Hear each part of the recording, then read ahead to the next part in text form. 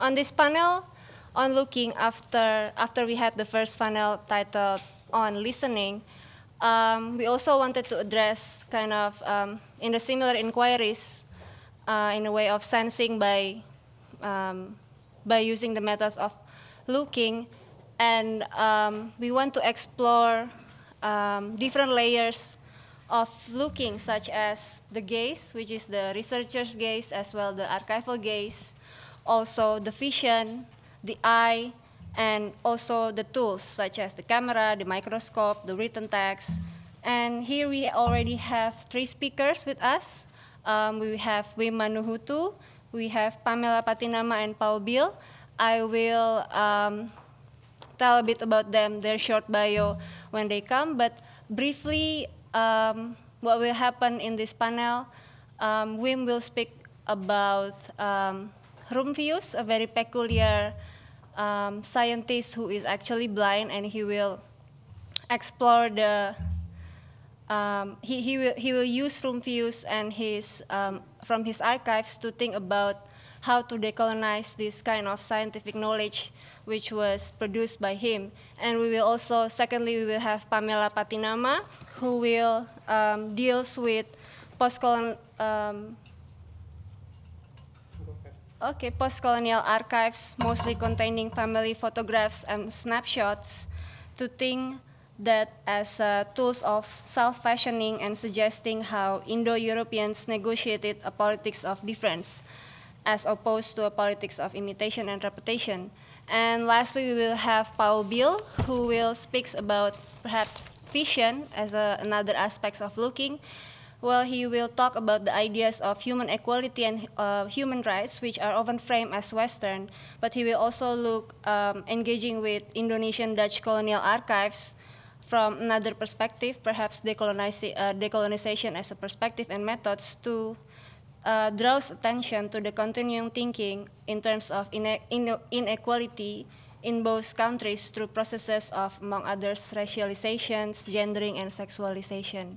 So we will start with Wim Manuhutu.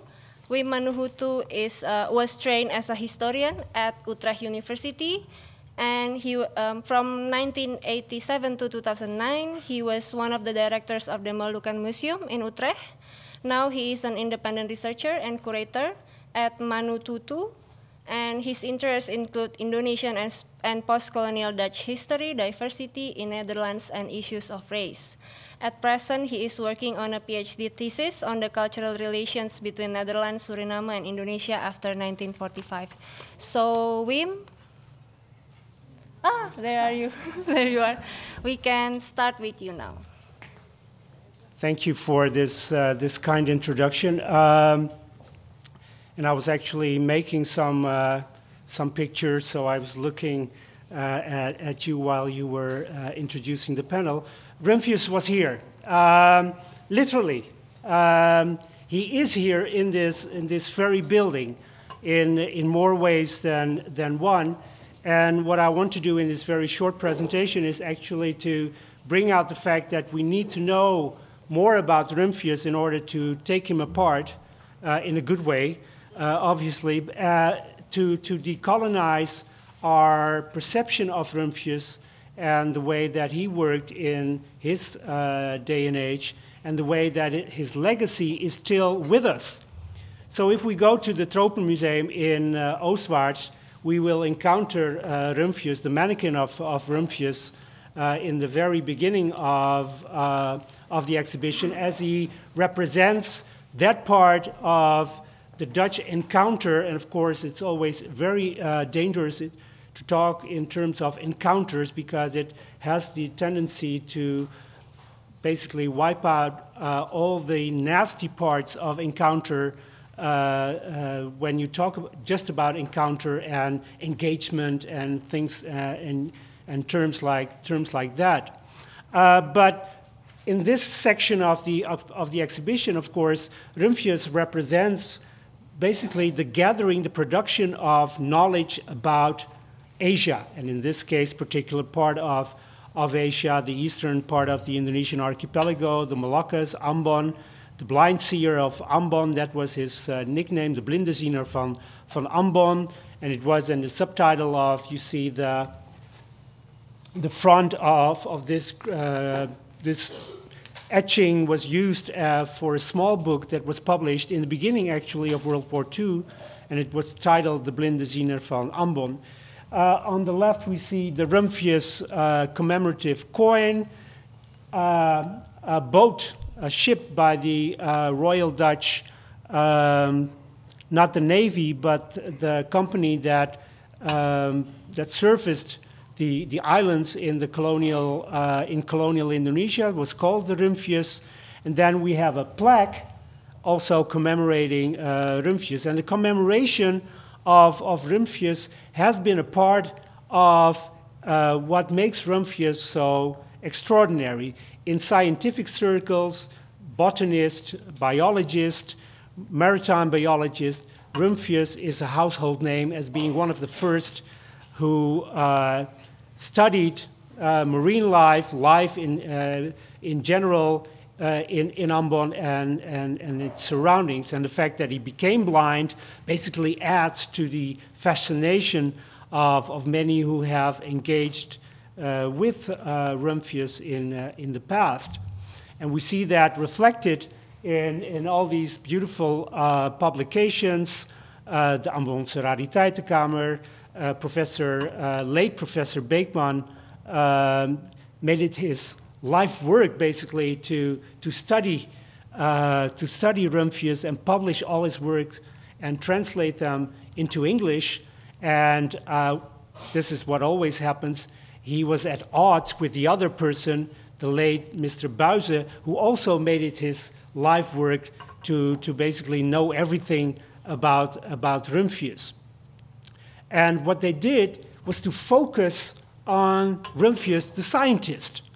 But if you look at Rumphius, obviously, he started out as a soldier, later becoming a merchant, and then later on becoming the scientist who became world famous. So the knowledge that he gathered and produced was gathered and produced in the colonial situation where in Ambon, Rumphius arrived after decades of war in order to establish the monopoly on spices that, according to Dutch historian Gerrit Knaap, who is a specialist in Ambon in the 17th century, had as a result that 1/3 of the population of Ambon and the surrounding islands had perished, either directly through war or through famines or otherwise. So the knowledge that Rumphius has gathered is not innocent.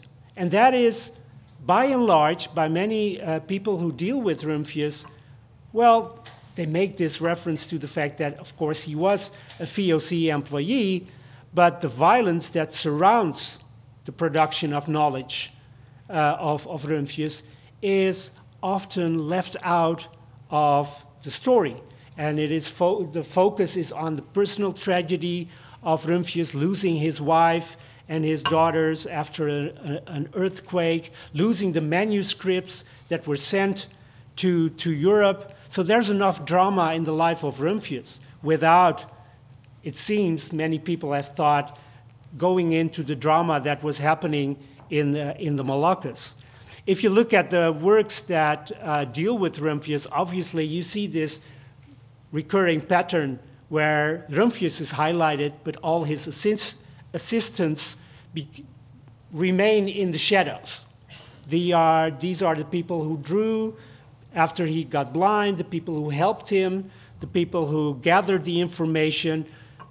These people remain nameless and faceless. And of course, being located in the 17th century, also the explanations by Rumphius sometimes reflect 17th century science rather than modern science. Nevertheless, he is still considered to be one of the forerunners of biology, of botany in Indonesia. And he was famous in his lifetime. He wrote with all kinds of scholars in Europe, and after he passed away, a monument which is in the right lower corner of this page from the early 19th century, was already erected in Ambon. And we see here in the 30s of the 20th century, colonial officers paying tribute, homage to Rumphius being the great scholar he is. So that is the sustaining power of Rumphius. Even to this very day, and even though parts of the monument have been replaced by modern-day Indonesian plaquettes reproducing the text that was on the original monument, the monument is still there in the city of Ambon. You can actually go there and see it. The nice thing, though, is that it also is a monument that is slowly crumbling.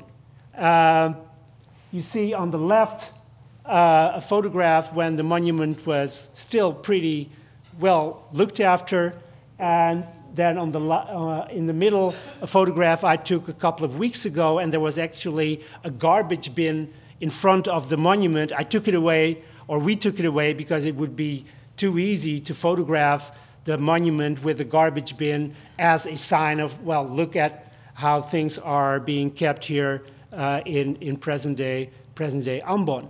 We have a Rumphius library, an enormous archive of knowledge, basically in Dutch, so inaccessible to a lot of people who live in Ambon now. And it basically reflects the fact that a lot of the knowledge that was produced by Rumphius and others like him is there, it's inaccessible, and by being inaccessible, it becomes a sort of a magical power. What Rumphius has stated is true, because we have no means to really understand and to contextualize the knowledge that Rumphius gathered, and others like him. So in Ambon, to many young people also, Rumphius is a magic name. You have the Rumphius community that has over 1,600 members, the majority being located in Indonesia, and they are very much interested in Rumphius, even in his silsila, in his family tree. One could imagine, I'm a young person in Ambon, why would I care about the silsila of a German in the 17th century? But this is the power of Rumphius. What I do think is extremely important is to not only read against the archival grain, but read along the archival grain, as Laura Ann Stoller has said. We need to study, we need to know what Rumphius and others like him who produced knowledge in a colonial context produced. We need to know Dutch, to learn Dutch as Indonesians, as Ambonese in this case, in order to be able to critically reflect on what Rumphius has said. Now, people sometimes come to me and ask, Pa Wim, they're very deferential, they're younger, so they would say, Pa Wim, we have these texts by Rumphius, could you help us translating? Of course, anything more than 4 pages becomes a problem, because time is always limited. But it is, I think, very important for them to have direct access to the archive. So then it's basically one of the ways to pull away the curtain and expose Rumphius for who he is, not as a fraud, but as a person who is located in a certain colonial situation, and his knowledge is situated.